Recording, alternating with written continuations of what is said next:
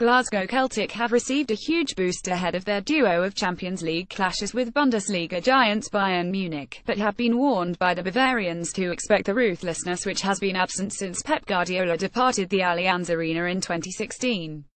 The two meet twice in a row in the back-to-back round of the European elite competition following the international break. However, the German favourites are set to be without dangerous wideman Frank Ribery, who suffered a lateral collateral ligament tear during his side's 2-2 draw with Hertha Berlin on Sunday. England overlook Celtic FC winger, and will continue to do so. https://tovosvekogpic.twitter.com 8 90 Minutes Online at 90 Mins Online October 2, 2017 FC Bayern will be without Frank Ribery for the coming weeks, a statement read on the club's official website. The Frenchman tore the lateral collateral ligament in his left knee during yesterday's 2-2 draw against Hertha BSC, as revealed by an examination yesterday evening. The knee will be treated carefully and initially immobilized by a splint for a few weeks.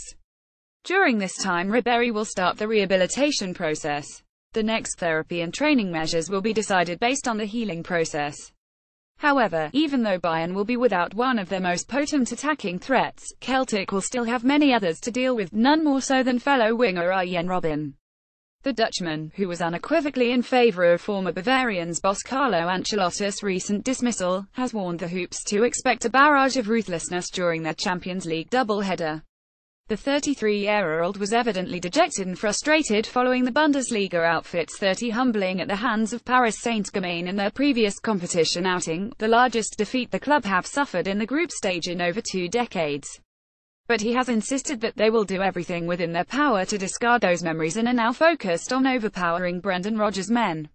"We must forget the game against PSG now. It is in the past," Robben told the Daily Record. "We have 2 very big games coming up against Celtic, who have just had a very good win themselves, and we must be focused and ruthless. The ambition has to be to win those 2 games against Celtic, and if we do, we will put ourselves in a very good position to progress out of the group.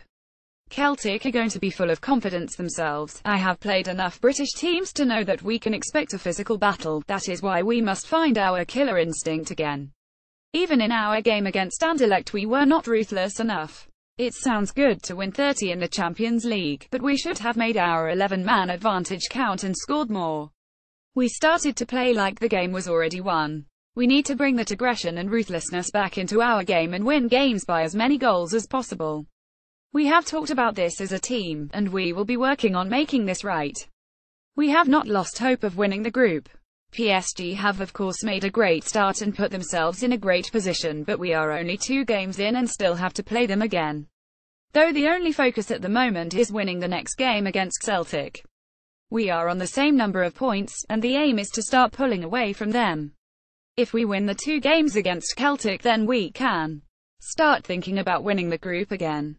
The 2 meet for the first time during this season's competition in Munich on October 18, with a highly anticipated home leg scheduled just 13 days later.